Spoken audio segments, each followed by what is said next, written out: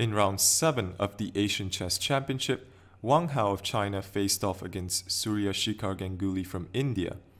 Both of them were joint leaders of the tournament together with 6 other players on 4.5 out of 6. Wang Hao had white in this game, Ganguly with the black pieces, and Wang Hao opened with e4. Ganguly responded with e5. Knight f3 played, knight c6, and we have the Italian game with bishop c4.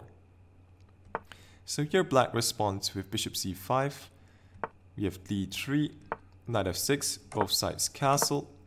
So here the standard move is to play c3, but Wang Hao goes knight b to d2. d6 played, and now Wang Hao goes c3. a6 to give the bishop a flight square. So here bishop back to b3, and bishop e6, challenging white's annoying bishop. Wang Hao goes bishop c2, and now Ganguly strikes in the center with d5. We have e takes, bishop takes, and h3 now, just stopping knight g4 before going rook to e1. Rook e8 played, we have rook to e1, and now black played h6. Wang Hao played b4, attacking the bishop, also gaining more space on the queen side. So Ganguly could drop his bishop back to a7, keeping it on this strong diagonal. But here he played bishop back to f8, so looking to give some protection to his king with a bishop fianchetto. And in this position, Wang Hao thought for 16 minutes before playing the move a4. This brought his time all the way down to under 40 minutes on just move 14. So will this be a significant factor? We'll soon find out. So previously in this position, bishop b2 was played. It was played by Hou Yifan against Laurent Fressinet in 2016, a game which Hou Yifan won. So here a4 was played, with the idea of potentially going b5, and black has to watch out for this pawn on e5. So b5 right away isn't possible because of the rook will hang on a1, but black has to keep that in mind. So here black went g6, preparing to fianchetto with bishop g7. So knight e4 played by Wang Hao, making room for this bishop. He could also have played in this position bishop to b2. For one, this defends the rook, so b4 is now a threat. White is also getting ready to challenge black's bishop on this long diagonal, also putting some pressure with the bishop on e5. So bishop b2 is a decent move to consider, but here knight e4 played. Bishop to g7, bishop d2, and knight to d7, anticipating b5, so giving more protection to the e5 pawn. Note that black could also have played, instead of knight to d7, here knight takes e4, and bishop e6. So here black should be fine, and e5 is no longer a target for the rook.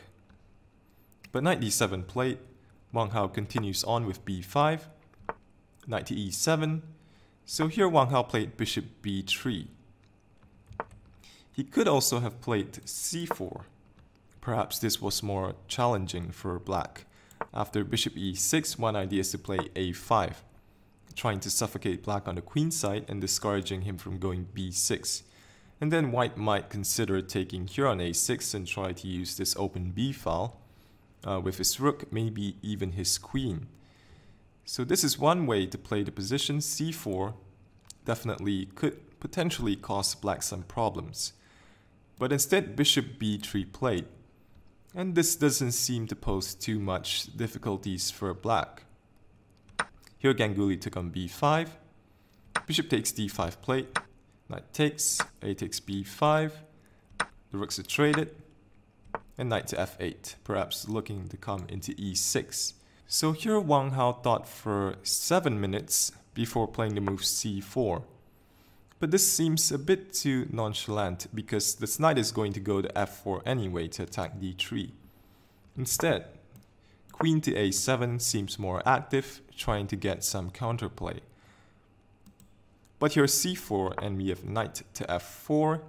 Wang Hao decides to remove that annoying knight. And now black's bishop comes alive on this long diagonal. So now Wang Hao invested 13 minutes into this next move, bringing his time all the way down to under a minute. He played d4.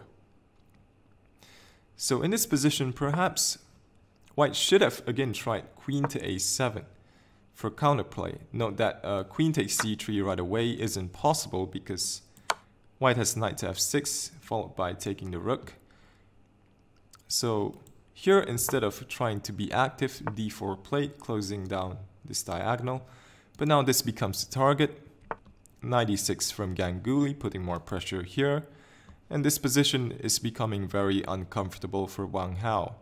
With such little time, there's a good chance that White could go wrong here.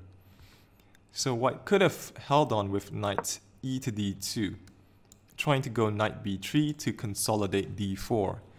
Note here that taking isn't possible because this can be met with the in-between move, rook takes e8, and then take on d4. So here Black could try c6. The idea is not to allow White to have the option of going d5. White might be able to hold on here, but it's not going to be easy. So here after knight to e6, Wang Hao played queen to c1, trying to trade off this d pawn for the f pawn. But this loses now because of the pin on the e file. So here Ganguly takes advantage of this, he plays f5. Note that if the knight drops back to g3, then here knight takes f3 removes the defender of the rook. So here knight takes d4 played, bishop takes, queen takes h6, and rook to e6, defending g6. So here rook to d1, pinning the bishop. And queen to e3, hoping to win back the piece. But rook d6 keeps the material. Queen takes e4 played. Ganguly plays bishop takes f2 check, opening up a discovery on the rook. King takes f2, and now one last precise move required from Black. If he plays rook takes d1, White can actually get away with a perpetual after queen takes g6. So here Black's king can't escape from the barrage of checks from the White queen. So here the king has to step to e7 or to e8 so that the queen keeps watch of the rook. And here queen g5 check, and Black's king cannot escape. So here after king to f2, king takes f2, queen f6 check played. So this covers g6, also e6, and here Wang Hao resign. If king to e2, trying to defend the rook, then here rook to e6, pins and wins the queen. So with this win, Ganguly now leads the tournament together with the Iranian Grandmaster Tabatabai at 5.5 out of 7.